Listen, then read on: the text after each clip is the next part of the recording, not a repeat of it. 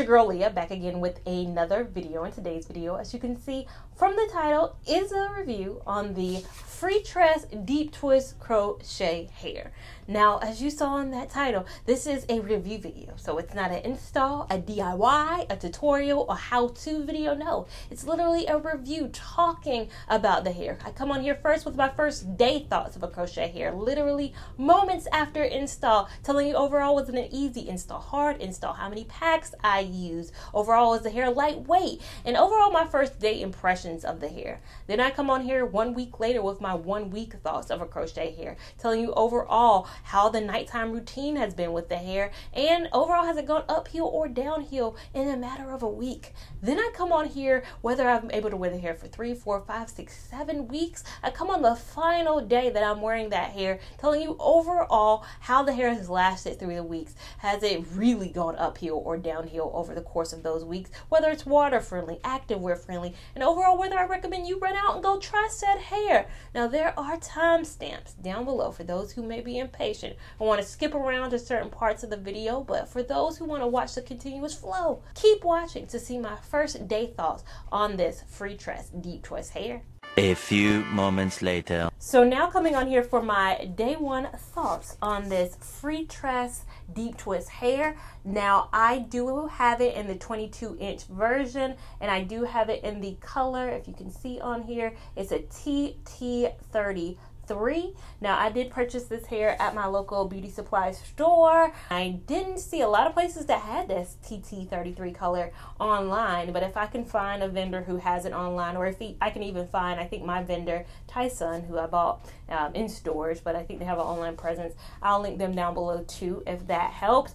You might be, if you've been watching my channel forever, like you've already tried this hair. Yes, this was the first ever hair that I tried in my life. And that's what made me turn this camera on and become a YouTuber, was me putting this hair in 2016, in July of 2016. Now we are here in July of 2022, 6 years later. So I thought it just made sense. It is a hair that is so polarizing. I loved it back then, but we need to make sure I love it now, because I get so many varying comments about that hair nowadays. I get comments like this. I got this one recently where it was like, girl, did they change the formula? Like, was you talking about something back in 2016 that ain't really the case in 2022? And then I get comments like this, which I just got the other day, which is like, my mom loves it. We love the Freetress Deep Twist. It is still holding strong, and these are like still within this last month. So even now, still, I get such up and down comments. And again, neither of these parties could be wrong. Like, you could really hate a hair I love, and you could really love a hair I hate. It's opinion based on this channel, and I want that to be clear. TT33 is different than the times I've tried it in the past. I think it was 1B and a color 2 of the past. Now, like I also said in my intro, this is not an install or a tutorial video. However, I do have an install for this hair, and I'll link that up above. I thought it was important for me to install this hair because neither of the times of the past did I actually install this hair. My cousin, my play cousin, installed it the first time. My mother installed it the second time. So I had never personally installed it, and it was a very interesting install. You're going to want to put some mousse on this hair before you install it in your head. It's a very soft hair. Very soft bulk hair. Be aware of that. This is not a hair where the sections are already pretty for you. They're already predefined for you. No, it's going to take a little bit of work. It's going to take a little bit of work. So put some mousse on the hair. Doesn't matter the mousse. I have Vigorol mousse right in front of me right now. Put any kind of non-alcohol mousse in this hair before you put it in your head, because it'll save you some time in the separations. Once I put that mousse in there, it was easy peasy with the separations of this hair. But I can't tell you what size pieces I use, because it's really a judgment. It is really a pulling on your own, and you judge the size. I did use 5 packs of this hair, which is really in line with what the past was. 3.5 packs is what Janiqua used when she installed it the very first time. My mom used 5 packs. I used almost 5 packs, so I say 4 3/4 packs of hair, although I did waste a big bulk of it at the beginning of me installing it because of not applying that mousse. I didn't realize, and it became a big blob if you saw that install video. But you're definitely going to need no more than 5 packs, so don't buy several packs of this hair. I do have 10 braids going all kind of straight back, and then my mom kind of veered off on the side. She did do my braid down for me, and then I did the install portion today. It took me roughly 2 hours to do it, because it does take a little bit more when you have to separate out, and then on top of that, when I had to get a rhythm of moosing and then letting the mousse sit and then doing all that. So it did take a little bit long. I did kind of triple, quadruple. I knotted several times in the back. Like when I was going through, you're gonna have to knot this hair quite a few times. In the front, I did do invisible knots to give myself a realistic looking hairline. I haven't done a turnaround yet. Let me do a turnaround. Do not judge the cutting as of yet. This is the first day. This is first day. Don't get no judgments yet. This is the very first day. I'm not gonna cut it super short. I do get a lot of questions on this channel. Why don't you try a lot of short hairs? It's just not me. It's just not me. There's a lot of creators on here who try short hairs. Don't bring me out of my box. Go check out them. Go check out the shorter hair creators. And then a lot of my hair you can, you know, cut short. Or, you know, some of them have a shorter version. Like Freetress Deep Twist does have a shorter, I believe, like 12-inch version of this hair. So same formula. This hair is very lightweight and breathable. I had a breathable crochet hair video a while back that I did, and I had this hair on there just because I just remembered. I didn't need to re-put it back in to remember that this was a very breathable hair, but putting it back in made me be like, yep, still breathable, still super breathable. I could definitely feel through my scalp. It's so soft, which is scaring me a wee bit for how this is gonna hold up. The softness and the fact that it's so breathable and lightweight. Like I said in that breathable video, a lot of the hair on that list are very breathable, but maybe not my favorites. So I can already tell we might have some maintenance on our hands, but we're gonna see, and you're gonna see in 1 week when I come back from my first week thoughts. So stay tuned to see that. 1 week later. So now coming on here for my 1 week thoughts of this Freetress Deep Twist hair.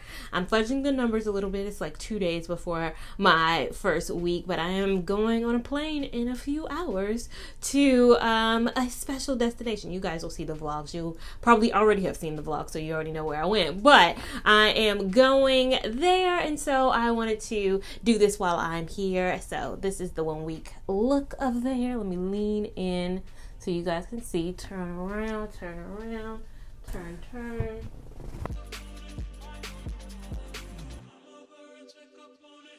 Now I have to say though, I'm not gonna give all the details about products now because I'm still working that out myself. The products for this hair, I'm gonna have to kind of figure it out because this hair has definitely been some maintenance. This ain't no low maintenance. This is far from it. Far from it. Definitely gearing towards medium. We're gonna see if it stretches on through to high by the end of my wear with this. But 1 weekend, it's definitely given me some twistings. I've had to twist at night every single night, which I wanted it to still look good by this trip. So that's why I took the time to do the effort. I probably would have fallen off a few days if I had nowhere to go. But because I'm going somewhere, I did take the time to give it the TLC that it deserved. I have been using like a mousse one day. I've used water, and then I of course used some Hawaiian Silky, but I did try to dilute it by putting in a little bit of water, or like spraying the water and the Hawaiian Silky at the same time so that it could get in there, so it's not full Hawaiian Silky. So still working through what products are going to be needed, but that is what I've been doing so far. So the nighttime routine has been the twisting up into 5 big twists, so just taking places, wrapping it up, and then I also put that in a ponytail, and then I put it in my bonnet, as well as frizz has been a big concern with the hair. It's not as bad right now because I have clipped it a bit before, you know, I leave. I don't want to go with looking like a frizz ball, but I'm sure I bought little baby scissors because I know while I'm gone it's going to still do that frizz. Frizzing wasn't a just here thing. It's going to be a here, there, and everywhere thing. So I'm going to have to deal with that. But overall, the look, I still am really loving it. I'm still liking it. I think I made the right choice for the travels. However, it might give me some grief, I'm sure, during this trip. So to see my final thoughts, to see how long I'm able to wear this hair, and to see what my thoughts are going to be post this trip, just keep watching to see my final thoughts on this Freetress Deep Twist hair. Later. So now coming on here for my final thoughts on this Freetress Deep Twist hair. As you can see from the sign, it has been 3 weeks with this hair, and let me lean in so you guys can see. I think the hair has gotten progressively shorter throughout. It is no longer that 22 inches.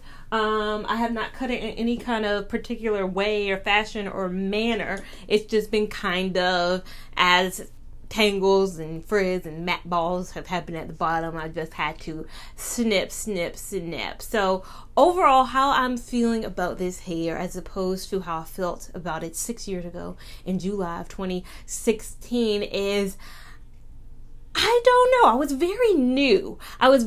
To crochet hair, and I had nothing to compare it to before the day I tried it. I watched that video and I look back at it. It's cringe. Like, if you've ever seen that video, I'll insert like a 5-second clip. This is my first video, and I wanted to come in here and talk about one of my newest favorite loves, which is crochet hair. I currently have in the Freetress Deep Twist. Look like this.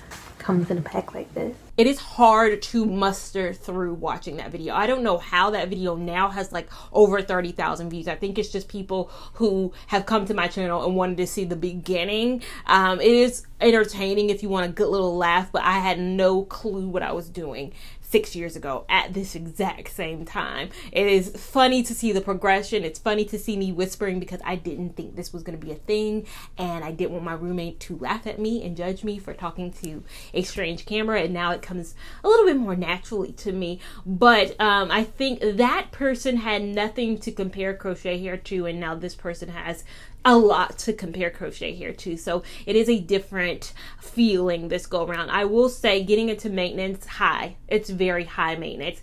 It has been a lot of scissors every single day with this hair. When I say a hair is medium maintenance, it's usually the scissors maybe one every 3 days, one every 4 days, something of that sort. This is a every single day. I'm having to either cut frizz, tangles, or mats. And when I say like this is on a constant basis. Like, there's an everyday element to having to remove that from my head. The same thing goes with frizz. Looking back at my vlogs, you guys know I spent a week in New York and Chicago combined, and there are parts of the vlog where you see a big old pile of frizz just hanging off to the side. I'm glad I brought my little scissors with me, and I've started traveling with those now that I've realized these hair require me to take scissors with me. I cut that, and then the next day in the vlog you don't really see that blob of frizz just coming off to the side. But there are days like that, traveling or not traveling, that happens, and it's a nuisance. And again, it's what puts it in the high maintenance category, but it is something that I can, I guess, contain or manage. I'll say, in comparison to the past, I don't think it was like that. And it is to be expected, or I can understand that 6 years later, this could be a different type of a hair. There has been a global pandemic in these last 6 years, and a lot of things changed in terms of factories and all of that, especially in 2020. A lot of this hair is made overseas, of course. These companies are owned by Asian companies. I don't know whether it's China specifically, Korea, Vietnam, Thailand. I don't know what specific company that manufactures these or owns these companies. I do know that they are predominantly manufactured overseas as well, and those countries took the global pandemic very, very seriously with the shutting down of production in a lot of their areas. And it wouldn't surprise me if they shut down a facility and created it in another facility and couldn't get their hands on some of the same supplies. That wouldn't shock me at all, because I do feel like this hair does lack some of the integrity that the past hair had, and that's unfortunate a wee bit. But I will say I have liked the look of it. The hair still looks as gorgeous as it did back in 2016. I love the pictures I've taken in this. It makes me feel good to get the compliments, to see the eyes on it. I do like that element, but I don't like the behind the scenes high maintenance of it. I really don't. I'm not a high maintenance girl. I'm not a high maintenance lover. So that has been the most frustrating element of this, is the continuous, perpetual having to detangle. So the next thing is it's swim approved. How do I feel about this hair? Because it's always perpetually made my swim approved list. I've always put it on that list because it was the first hair that I ever did go on vacation with and did spend time in a pool with, and I did do all those things with. So in my mind, yes, back then I thought it was the best swim approved hair, and now that I've had a lot more, do I feel the same way? I will say I swam in this hair 2 times, 2 days. I typically go to swim lessons on Saturday, and then Wednesday, Thursday, I go to the pool. I chose Wednesday, Thursday because most of the time it's less crowded on Wednesday, Thursday. People most of the time go on weekends, so that's why in a lot of my clips that you guys have seen me in swimming, you're like, where are people at? Do you have this pool to yourself? No, there are people in there during the weekend, so that's why it would be weird if I had a camera or you'd see a lot of people's feet or bodies in the background, but because I go on off times, you don't see it. And two, I got a question in one of my recent videos. They were like, just to get it straight, you're swimming with the hair on camera to show us, but if you weren't on camera, you would have a swim cap or a swim turban on. That's exactly correct. When I go to my swim lessons, I'm wearing my swim turban. If I'm swimming in the pool for practice and really practicing, I'm putting my swim cap on. It takes nothing to put a swim cap on. When I've made my videos in the past to say something is swim approved or beach approved or going on vacation approved, the title has always been like beach friendly, ocean friendly, vacation friendly, and all of that. Most of the time when you're going on vacation, you're sitting by the pool, you might hop in for a minute. It is not the rigorous motion of going through swim lessons and really being in the water. Swim lessons, I'm not trying to look cute for nobody. I'm not at the beach, I'm not in Miami. Yeah, maybe on the streets of Miami wearing a swim cap is a little not as cute as not wearing a swim cap and looking sexy in your swimsuit. But I'm in practice mode. When I go to the pool on Wednesday, Thursday, I'm there mainly to practice, and having my hair out the way when I'm learning is the best option. Having it pull back into a cap is just the better option. But I'm giving you guys an idea of how this would look if you just were going to a beach and you're not in lessons or you're not in swim class or you're not Michael Phelps and you're in the Olympics and you're swimming on a constant basis. So I do swim for the purposes of just showcasing on this channel, and it's not my favorite. It's not my favorite anymore. I think I'm gonna have to remove it. I'm gonna have to yank it, and it's not gonna get an honorable mention anymore because I think it already kind of tangles mats and has that high maintenance every day having to deal with it ability on land. It amplifies it in the water. So Wednesday was a hot mess. I did it again Thursday, hot mess again. I was like, you know what? Maybe for a cute photo op, like maybe again, when I went to the Bahamas on my trip, we got into a pool. We rolled that giant slide that Atlantis has. That's like super fun and it slides down like that. We did that, but I wasn't in the pool like for these clips. I was in the pool for about 30 minutes each day. So about an hour of non-stop continuous. But yes, unfortunately, only swim approved if you're just looking cute by the pool. If you're just looking cute by the pool, probably a good to go. If you are looking to actually swim for long periods of time and you don't want to have a cap on, my suggestion is if you're swimming for long periods of time and you're going back and forth and doing laps in a pool, just put a swim cap on unless there's a fine guy there and you're trying to impress him, and the swim cap ain't sexy. The swim cap is reminding you of 1970s, 1960s little ads of women wearing those crazy swim caps.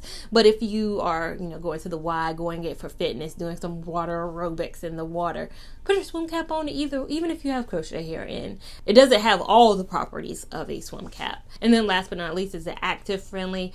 It wouldn't be my first choice. I have a whole playlist of what suggestions I do give for active because of the high maintenance of it on land without doing anything, living a very sedentary life. I don't think that adding an element of activeness in it, which in turn you're going to want to wash your hair probably a lot more frequently when you do have that active lifestyle, I think it's just not going to be the best option. So unfortunately, do I recommend this hair? That's the overall question. If it's a 2-week situation, you don't mind the maintenance, you're kind of staying around the house, I think it's beautiful. I will never regret the beauty of this hair and the cuteness that this hair gives me. I think it always is going to have a special place in my heart. However, I do not think Freetress Deep Twist is the hair that it once was. So unfortunately, I might say that there are better hair on the market. I think it's going to look really, really good, but you're going to have to put a lot of work into it. And so if you're willing to put that work into it, which a lot of people are willing to put the work into it, and on occasions I'm willing to put some work into a hair, especially if I'm going to be taking a lot of pictures, I think this will work for you. But if you're looking for low maintenance and you're looking for I'm just trying to chill, this ain't going to be your I'm just trying to chill. But if you're looking for I'm trying to look good, and you can look good in this hair. So that is overall my opinion on the Freetress Deep Twist hair.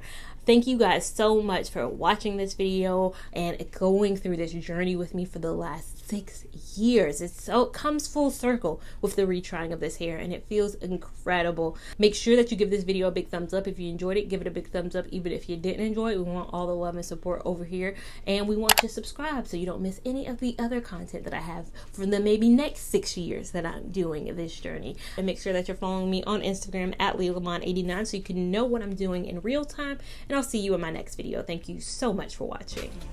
Bye.